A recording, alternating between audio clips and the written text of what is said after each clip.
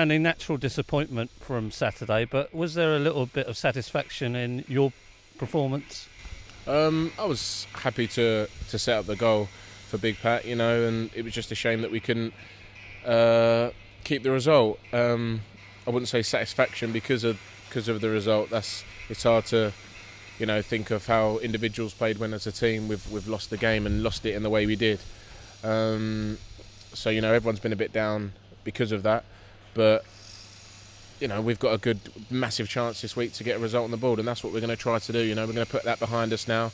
It's done. We can't do nothing about it, and we're going to go again Saturday and try and get a result, a positive result, and you know, have everyone feeling a bit more happy around this place. You described off camera about coming out at Fratton Park. Just share it with everybody else. It's just an amazing feeling. When we was walking in the tunnel, you can hear the crowd and singing and cheering. It's unbelievable. You walk out.